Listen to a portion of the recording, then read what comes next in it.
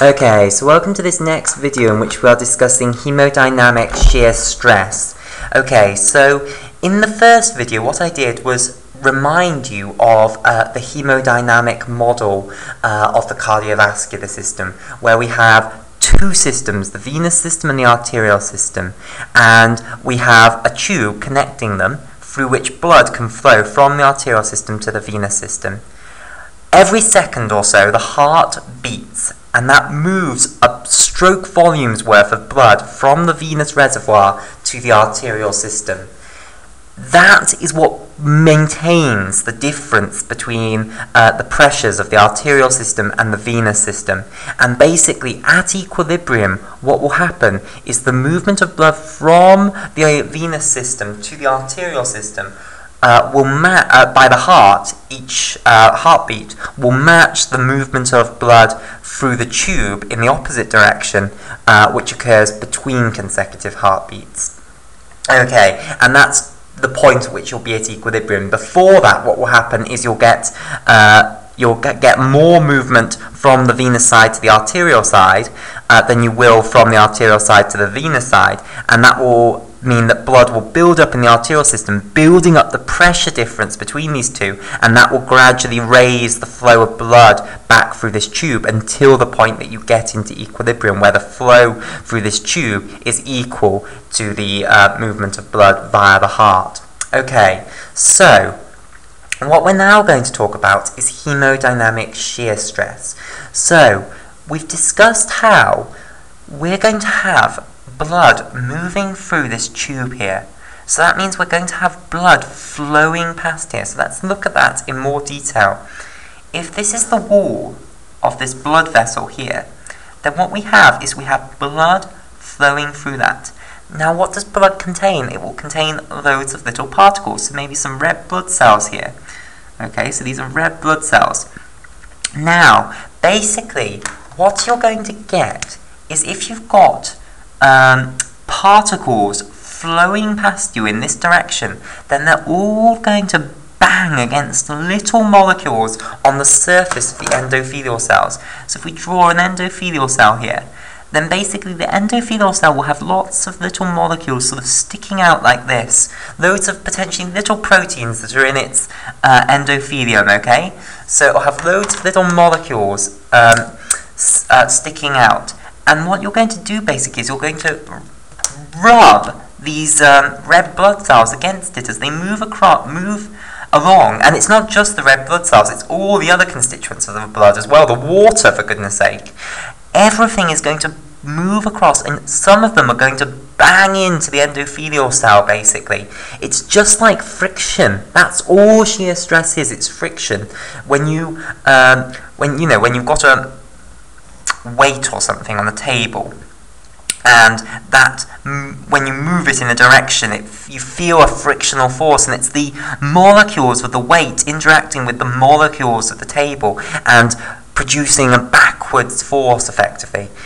Shear stress is just that, but in the case of the blood vessel, this endothelial cell is the analogous in this here to this table here, and the blood, the constituents of the blood, are analogous to the weight. The blood is moving along this blood vessel, and the molecules within the blood will bang against the molecules that make up the endothelial cell, which is the wall of this blood vessel. This force that the blood vessel is feeling, basically, because these constituents of the blood are banging into it, that is what is known as hemodynamic shear stress.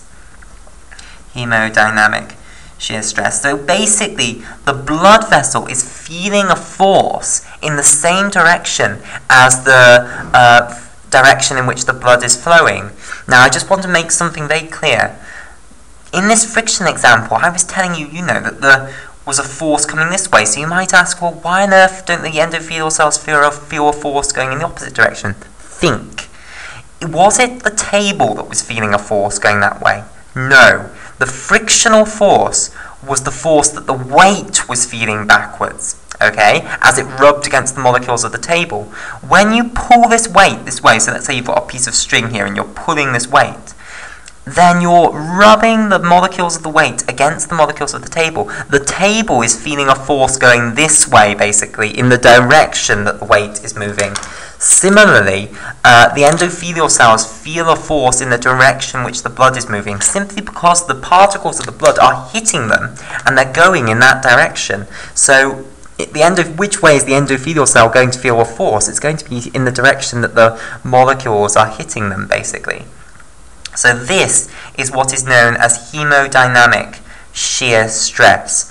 Now I also want to explain to you the units that it's measured in. It's usually measured in a unit known as dyne, often abbreviated to dyn for short, so this is often abbreviated to dyn, per centimetre squared. Okay, so the centimetre squared you've probably heard of before.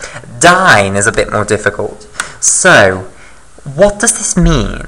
Well, if I was to take out a piece of this endothelium, okay, I could take out a centimetre squared of it, potentially. And a centimetre squared, I've actually drawn out the size of a centimetre squared, so it's 1 centimetre by 1 centimetre. Okay, so this is a centimetre squared, roughly, that I've drawn here. Okay, and let's say this is a centimetre squared of endothelium.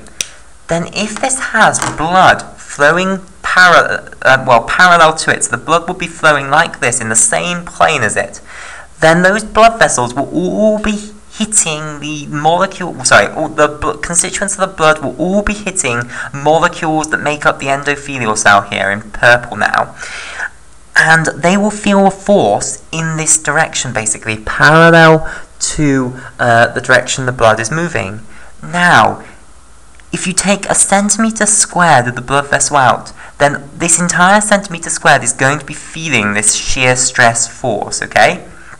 And if you add up all the force that the entire centimetre squared feels, then that's what we mean by the hemodynamic shear stress. So, the reason the units is in dyne per centimetre squared, and I haven't told you what dyne is yet. Dyne is just an equivalent, it's another way of expressing force, another unit for force. It's effectively the same as newtons, but different. It's just I'll tell you exactly what it is. One dyne is equal to 10 micronewtons. So it's just a measure of force. So if you've got 1 newton of force, hopefully you can figure out how many dynes that would be. That would be 10,000 dynes, basically. So it's just a different way of expressing force. Okay, a more physiologically relevant way of expressing force, because you aren't going to have newtons acting on this centimetre, you have dynes. Okay, so that's all a dyne is. So effectively what you do is you add up all the little forces that are being felt on every point of this 1 centimetre squared of endothelial cells, i.e. you add up the contribution of every single molecular collision that's happening over this 1 centimetre squared of endothelium. And that will give you some overall force that is felt by the entire centimetre squared.